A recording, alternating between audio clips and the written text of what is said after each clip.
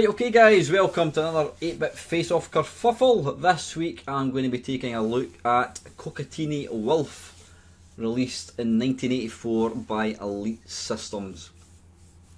Now, I always thought this game looked completely shit. The graphics I always thought were rubbish looking. So anyway, let's have a little play of it. This is the Amstrad CPC 4641. So let's go, here we go. So you apparently play the part of a winged, you actually look like a bee in this version. I'm sure Kokotoni Wilf is some sort of Greek mythology type thing. If anybody knows what it is, then let me know. Now I don't know what the idea of the game is. Pressing fire button appears to do absolutely nothing. Oh, did I just die there? Yeah, you don't want to get hit with the dinosaur tail. What's that across there? Right, now I've just noticed there's no score in this game. Did I just die there? I think I did. Right, it looks like the idea of the game, is that a seagull or something? Who knows?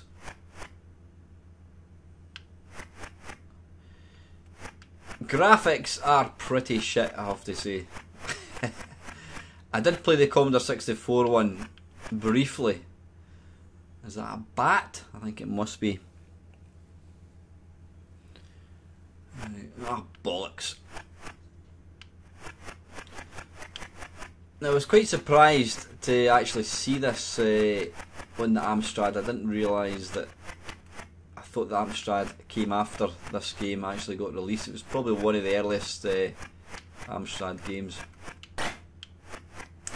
Graphics, it's very green. Oh, there's a snake. It's very, very green.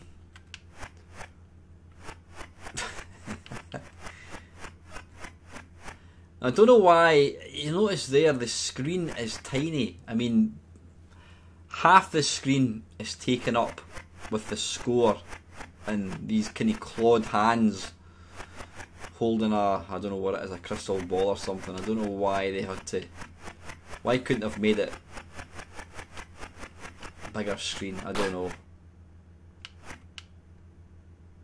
Oh, bollocks. Come on, move.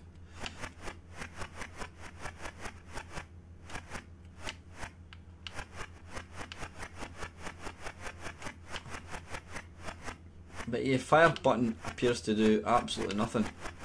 I don't know whether do you get guns or weapons later on. Right, it looks like you notice it doesn't even say game over. It just throws you right back to the start. And the fact that you've started a new game is because you can see your lives have gone back up to 6, I think it is. So anyway, that's the Amstrad one. Let's take a look at the Spectrum one. Right, okay, this is the ZX Spectrum one. Let's get going. Now right away, I think the graphics in this one definitely look nicer than the Amstrad one. Are we picking up? Arse.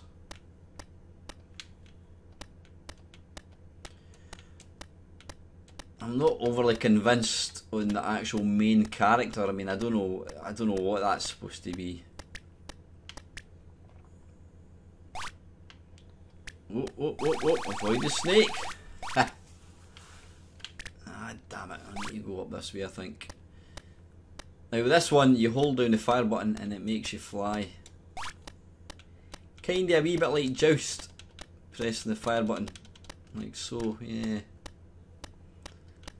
Try and avoid the spit from the dinosaurs.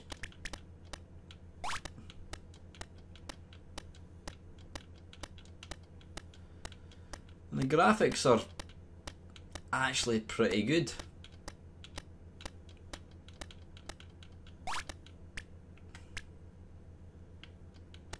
I mean, obviously they're monochrome, but they actually look a lot better. They definitely look better than the Amstrad one. I'll definitely give it that.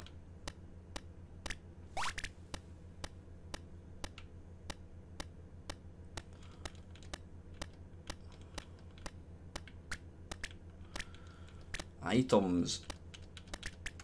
Come on, up you go. Always like games like this where you've kind of got to explore. It's actually quite fun. Ah, damn it.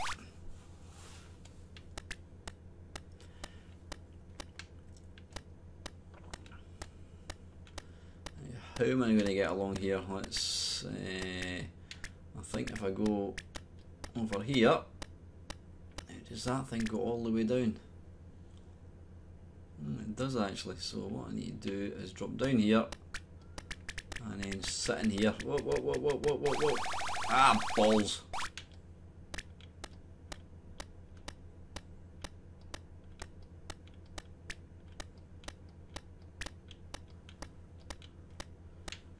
Is that a pterodactyl, I think, with one wing by the looks of things?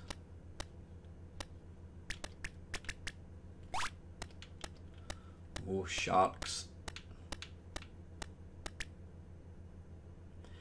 You know what, for it's quite a simplistic looking game, but it's actually quite good fun and it's not overly difficult.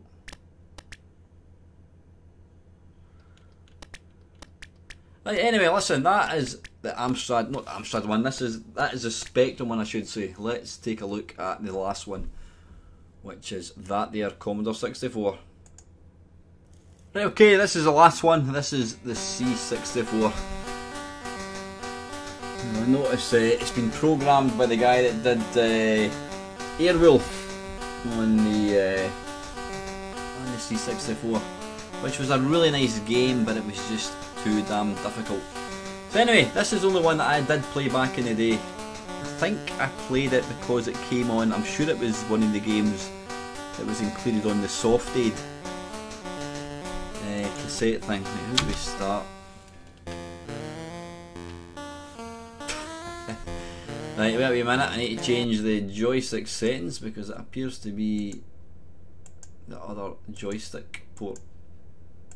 There we go. Ah, balls, I've just instantly lost a life. Whoa!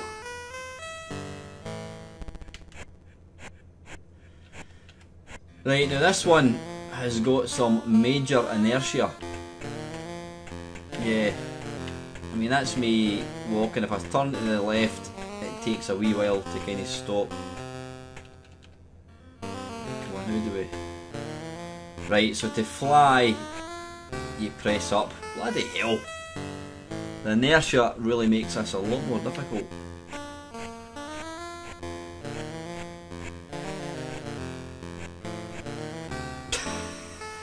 Okay, so you apparently get killed with a cloud.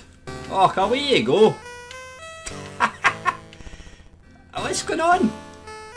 Wait a minute, have we just discovered... I think we've just discovered a Jet Set Willy bug.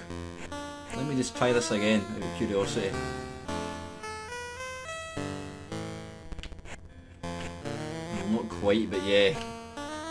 Go back and get this thing. Now I've got no idea...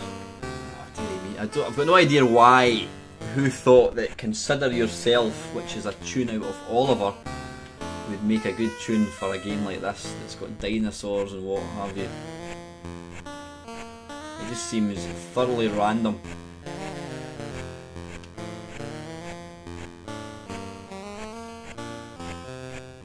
Down again along. Right, where are we going now? Oh, avoid the spit. Yeah, the inertia really makes this... Oh, bloody hell, it makes it a lot more difficult.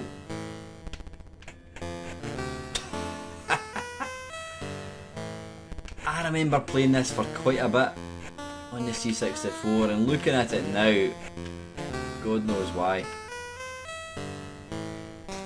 Right, you know what, I've had quite enough of that. Okay, we've looked at 3 versions.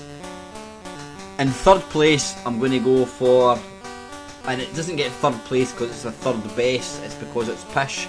I'm going to go for the C64 one. This is pretty awful. I don't like the inertia, the graphics are shit, and it's very difficult to play. Second place is going to be the Amstrad.